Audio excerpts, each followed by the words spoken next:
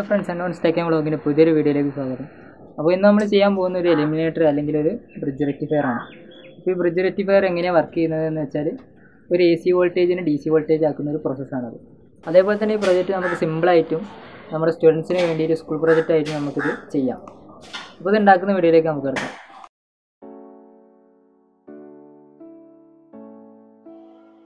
അപ്പോൾ ഫ്രണ്ട്സ് നമുക്കിത് ഉണ്ടാക്കുന്ന വീഡിയോയിലേക്ക് കിടക്കാം. അതിന് മുമ്പ് നമുക്കിതിന് വേണ്ട സാധനങ്ങൾ എന്തൊക്കെയാണെന്ന് പരിചയപ്പെടാം. അപ്പോൾ ഫസ്റ്റ് വേണ്ട ഒരു ട്രാൻസ്ഫോമറാണ്. അപ്പോൾ ഇതൊരു 12 വോൾട്ടിൻ്റെ ട്രാൻസ്ഫോമറാണ്, 12.12. ഇത് പഴയ ട്രാൻസ്ഫോമറാണ്. നമുക്ക് ഇതേപോലെ വീട്ടിൽ തപ്പിയിട്ടുണ്ടെങ്കിൽ ഒരു ട്രാൻസ്ഫോമർ ഒപ്പിച്ചെടുക്കാൻ പറ്റും. അപ്പോൾ ഇതിന് 12.12 ആയതുകൊണ്ട് നമുക്ക് ഇതിന് 12.0 മാത്രം മതി. അതേപോലെ തന്നെ ഇത് AC കോഡിന് AC-യിലേക്ക് കൊടുക്കാനുള്ള വയറാണിത്. അതേപോലെ തന്നെ നമുക്ക് വേണ്ട ഒരു സാധനമാണ് കപ്പാസിറ്റർ. 4500 UF-ൻ്റെ 25 വോൾട്ടിൻ്റെ കപ്പാസിറ്ററാണ്. ഈ കപ്പാസിറ്ററിൻ്റെ ഈ ലൈനിട്ട ഭാഗമാണ് ഇതിൻ്റെ നെഗറ്റീവ്. അതേപോലെ തന്നെ നീണ്ട കാലുള്ള ഭാഗമാണ് പോസിറ്റീവ്. അതേപോലെ തന്നെ നമുക്ക് 4 ഡയോഡ് കാണും. 4 ഡയോഡ് ഇപ്പോൾ ഉപയോഗിച്ചത് 1N4007 ആണ്. അപ്പോൾ ഇതിന് നമുക്കൊരു സിൽവർ ഒരു ലൈനിങ് ആണ് അവിടെ, അതാണ് നമുക്ക് ഇതിൻ്റെ നെഗറ്റീവ്. അതേപോലെ ഈ ബ്ലാക്കുള്ള ഭാഗമാണ് ഇതിൻ്റെ പോസിറ്റീവ്. പിന്നെ അടുത്ത വേണ്ട സാധനമാണ് നമ്മളെ റെസിസ്റ്റർ. ഇത് 1K റെസിസ്റ്ററാണ്. ഇത് നമുക്ക് ലോഡ് റെസിസ്റ്റൻസ് ആയി കൊടുക്കാൻ വേണ്ടിയിട്ടാണ് ഈ റെസിസ്റ്റർ ഉപയോഗിക്കുന്നത്. പിന്നെ നമ്മൾ യൂസ് ചെയ്തൊരു PCB ആണ്. ഇത് ഡോട്ട് PCB ആണ്. അതേപോലെ തന്നെ ലൈൻ PCB ഉണ്ട്. ഇതൊരു പഴയ PCB ആണ്, ഇതേപോലെ തന്നെ ഒപ്പിച്ചെടുത്തതാണ്. പിന്നെ AC കോഡ്, നമുക്ക് കറണ്ട് കൊടുക്കാൻ വേണ്ടിയിട്ടുള്ളൊരു AC കോഡ്. അപ്പോൾ ഫ്രണ്ട്സ് നമുക്കിത് എങ്ങനെ ഉണ്ടാക്കാമെന്ന് നോക്കാം. അപ്പോൾ ഫസ്റ്റ് നമ്മളെ PCB കോഡ് എടുക്കാം. എന്നിട്ട് നമ്മൾ ഈ ഡയോഡുകൾ 4 വെക്കേണ്ടത് എങ്ങനെയാണെന്ന് നോക്കാം. അപ്പോൾ ഒരു നിശ്ചിത ഒരു ഗ്യാപ്പിൽ നമുക്കിതൊന്ന് വളച്ചെടുക്കാം എല്ലാ ഡയോഡും.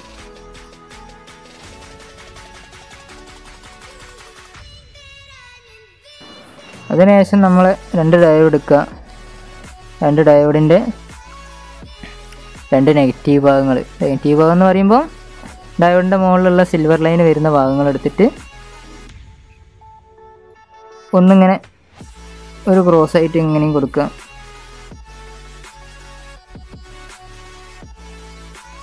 ഇതേപോലെ തന്നെ തൊട്ടടുത്ത്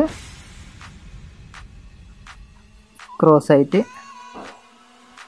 അടുത്തതും കൊടുക്കാം.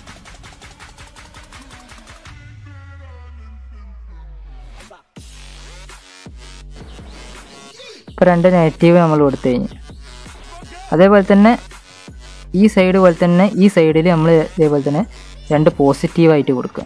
പോസിറ്റീവ് പറയുമ്പോൾ ഈ ലൈനില്ലാത്ത ഭാഗങ്ങൾ അത് ഇതേപോലെ തന്നെ ഈ സൈഡ് കൊടുക്കുക. എന്നിട്ട് മറ്റേ ബാക്കി 2 ഭാഗങ്ങൾ ഇതേപോലെ തന്നെ ഇവിടെയും കൊടുക്കുക. അത് കാണിച്ചു തരാം. അപ്പോൾ ഇവിടെ പോസിറ്റീവ് കൊടുക്കണമെങ്കിൽ ഈ പോസിറ്റീവ് ഉള്ള ഭാഗത്ത് ഇതിൻ്റെ നെഗറ്റീവ് വരണം. അതേപോലെ ഈ പോസിറ്റീവ് ഉള്ള ഭാഗത്ത് ഇതിൻ്റെ നെഗറ്റീവ് കൊടുത്ത് ഇപ്പോൾ ഒരു പോസിറ്റീവ് ഈ ഭാഗത്തായി. ഇനി അതേപോലെ തന്നെ അടുത്ത ഡയോഡിൻ്റെ പോസിറ്റീവ് ഇതേപോലെ വെക്കുക.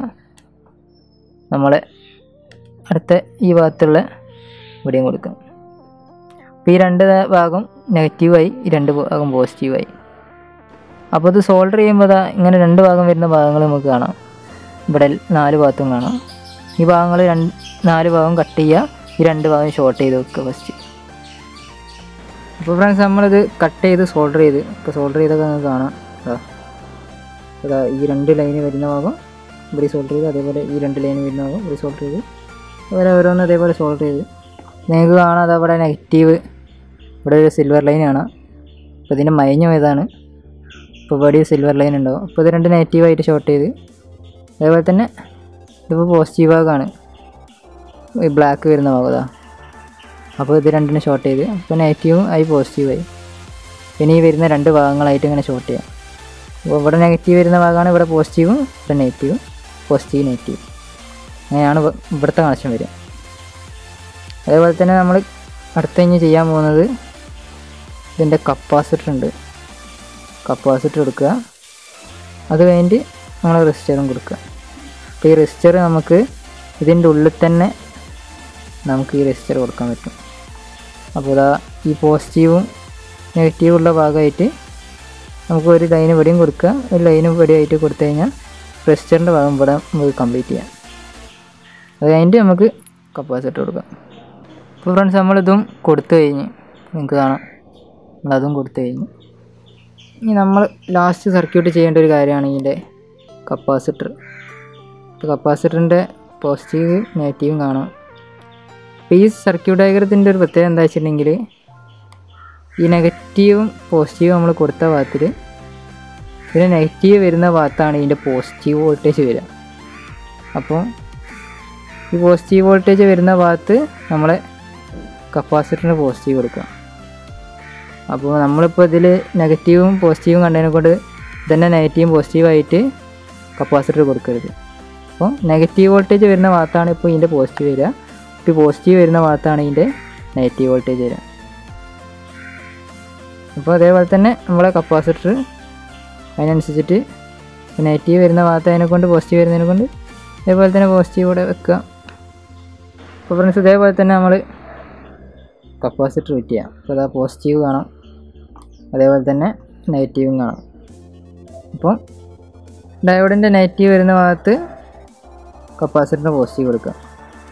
അപ്പോൾ അത് നമ്മൾ ചെയ്യേണ്ടത് ഈ ലൈന് നേരെ ഇതേപോലെ തന്നെ അങ്ങോട്ട് ഷോർട്ട് ചെയ്യാം. വേറെ ലൈനൊന്നും ഇടാണ്ട് വേറൊരു വയർ ഉപയോഗിക്കാണ്ട് നമുക്കിത് കപ്പാസിറ്ററിൻ്റെ കമ്പിനെ വെച്ചിട്ട് നമുക്കിതിങ്ങോട്ട് എത്തിക്കാം. ഇനി നമ്മൾ ചെയ്യേണ്ടത് ഈ ട്രാൻസ്ഫോമറിൻ്റെ കണക്ഷനാണ് ഈ ബോർഡിലേക്കുള്ള.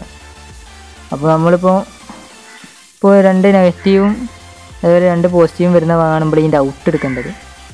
അങ്ങനെ പറഞ്ഞിട്ടുണ്ടെങ്കിൽ നമ്മൾ ഇതിന്ന് കൊടുത്തിട്ട് വരേണ്ട DC വോൾട്ടേജാണ് ഇതിൻ്റെ ഔട്ട്. ആ DC വോൾട്ടേജ് വരേണ്ട ഭാഗമാണ് ഈ രണ്ട് പോസിറ്റീവും രണ്ട് നെഗറ്റീവും വരുന്ന ഭാഗം.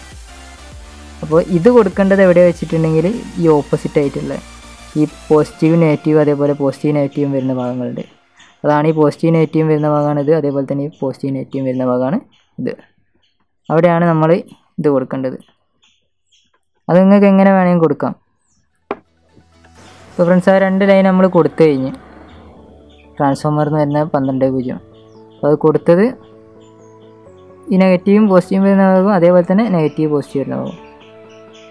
ഇനി നമ്മൾ ചെയ്യേണ്ടത് ഇതിൻ്റെ ഔട്ട് എടുക്കുന്നത്. ഈ ഔട്ട് എടുക്കാൻ ചെറിയ രണ്ട് വയർ എടുക്കുക. ഇപ്പോൾ രണ്ട് നെഗറ്റീവ് അതേപോലെ രണ്ട് പോസിറ്റീവും വരുന്ന ഭാഗത്തു നിന്ന് ഒരു ഇങ്ങനത്തെ രണ്ട് ലൈൻ എടുത്തിട്ട് ഒരു ഔട്ട് എടുത്ത് വെക്കാം. അപ്പോൾ നമ്മൾ ഈ കപ്പാസിറ്ററിൻ്റെ ഇവിടെയാണ് നമ്മൾ ഔട്ട്പുട്ട് എടുക്കുന്നത്. ഇവിടുന്ന് കൊടുക്കാം. ഇപ്പോൾ ഈ കപ്പാസിറ്ററിൻ്റെ ഇവിടെ നിന്നാണ് എടുക്കുന്നത്. അപ്പോൾ കപ്പാസിറ്ററിൻ്റെ പോസിറ്റീവും നെഗറ്റീവും നമ്മൾ നേരത്തെ പറഞ്ഞിട്ടുണ്ടായിരുന്നു. അപ്പം കപ്പാസിറ്ററിൻ്റെ പോസിറ്റീവാണ് ഈ ലൈനില്ലാത്ത ഭാഗം, ഈ ലൈനുള്ള ഭാഗമാണ് നെഗറ്റീവ്. അപ്പോൾ ഇതിന്ന് നെഗറ്റീവും അതേപോലെ തന്നെ പോസിറ്റീവും എടുക്കുന്ന പോലെ ഇങ്ങനെ എടുക്കുക. അപ്പോൾ ഫ്രണ്ട്സ് നമ്മൾ ഔട്ട് എടുത്തു കഴിഞ്ഞ് കറക്റ്റ് പോസിറ്റീവ് നെഗറ്റീവായിട്ട്. അപ്പോൾ പോസിറ്റീവാണെന്ന് അറിയാൻ വേണ്ടിയിട്ടൊരു കെട്ടൊക്കെ വെച്ചത്. ഇനി ലാസ്റ്റ് പണി നമ്മളെ AC കോഡ് ഫിറ്റ് ചെയ്യേണ്ടതാണ്. AC കോഡ് എടുത്തിട്ട് സാധാ പോലെ തന്നെ ഇതിൽ കൊടുക്കുക. ഒന്ന് AC കോഡ് എടുത്ത് സാധാ പോലെ ഇതിൽ കൊടുത്തിട്ട് ഒന്ന് ടേപ്പ് ചെയ്തിടുക.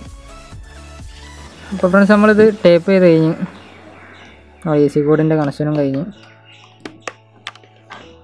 അപ്പം മെയിനായിട്ട് നോക്കേണ്ട കാര്യം ഇതിൻ്റെ പോസിറ്റീവും നെഗറ്റീവും കപ്പാസിറ്ററിൻ്റെ കൊടുക്കുമ്പോൾ നോക്കണം. കപ്പാസിറ്റർ പോസിറ്റീവ് നെഗറ്റീവ് മാറിക്കഴിഞ്ഞാൽ അത്യാവശ്യം നല്ല രീതിയിൽ തന്നെ അത് പൊട്ടും. ചെറുതാണെങ്കിൽ ചെറിയ ഇതിലൊക്കെ ഉണ്ടാവുള്ളൂ, പക്ഷേ വലുതാകുമ്പോൾ അത്യാവശ്യം നല്ല രീതിയിലൊക്കെ സൗണ്ടിലും ഇത് പൊട്ടിത്തെറിക്കാനൊക്കെ ചാൻസ് ഉണ്ടാവും. കയ്യൊക്കെ വെച്ച് കഴിഞ്ഞിട്ടുണ്ടെങ്കിൽ ചിലപ്പോൾ അപകടമൊക്കെ പറ്റും. അപ്പോൾ നമുക്കിതൊന്ന് കൊടുത്തു നോക്കാം. അപ്പോൾ ഫ്രണ്ട്സ് നമ്മളിത് ഓണാക്കി കഴിഞ്ഞിട്ടുണ്ട്. അപ്പോൾ നമ്മൾ ടെസ്റ്റ് ചെയ്യാൻ ഉപയോഗിക്കുന്നത് ഒരു ബൈക്കിൻ്റെ ഹെഡ്ലൈറ്റാണ്. വർക്ക് ചെയ്തിട്ടോ ഇതരുടെ പോസിറ്റീവ് ഏതാ പോസിറ്റീവ് കണ്ടോണം.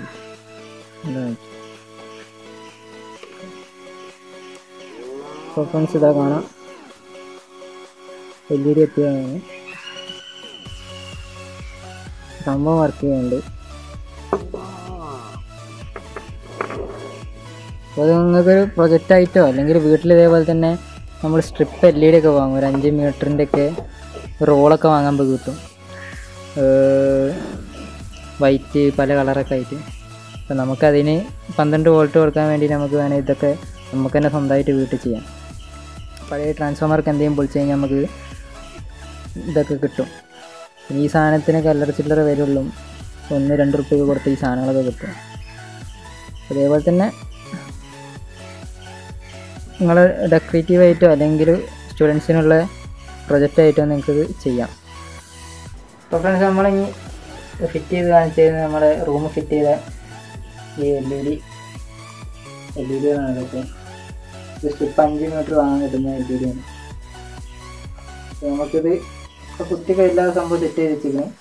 ഇനി നമുക്കിതൊന്ന് വർക്ക് ചെയ്ത് വെച്ചേക്കാം. ഒന്ന് ലൈറ്റ് ഓഫ് ആക്കിയിട്ട് കാണാം. അപ്പോൾ ഫ്രണ്ട്സ്, നമുക്കിതൊന്ന് ഓണാക്കി വെക്കാം. അപ്പോൾ നിങ്ങൾക്ക് കാണാം ലൈറ്റ് സ്ട്രിപ്പ് കത്തുന്നതൊക്കെ. അതേപോലെ തന്നെ ഈ ട്രാൻസ്ഫോമർ ഇത്രയും കൂടി ആംബിയർ കൂട്ടുകയാണെങ്കിൽ നിങ്ങൾക്ക് ഈ ലൈറ്റിൻ്റെ ഇത്രയും കൂടി പവർ കൂടും. ആംബിയർ കുറയുന്നതനുസരിച്ച് ഇതേപോലെ തന്നെ പവർ കുറഞ്ഞിട്ടാണ് LED കത്തുക. അപ്പോൾ എല്ലാവർക്കും ഈ വീഡിയോ ഇഷ്ടപ്പെട്ടെന്ന് കരുതുന്നു. അപ്പോൾ ഈ ഒരു പ്രൊജക്റ്റ് എല്ലാവർക്കും വീട്ടിൽ എളുപ്പത്തിലും അതേപോലെ തന്നെ ചിലവില്ലാതെ നമുക്ക് ചെയ്യാൻ പറ്റിയൊരു പ്രൊജക്റ്റാണ്. അപ്പോൾ ഈ വീഡിയോ ഇഷ്ടപ്പെട്ടിട്ട് ഒന്ന് ലൈക്ക് ചെയ്യുക, ഷെയർ ചെയ്യുക, സബ്സ്ക്രൈബ് ചെയ്യുക. ഒരു പുതിയൊരു വീഡിയോ ആയി പിന്നെ കാണാം.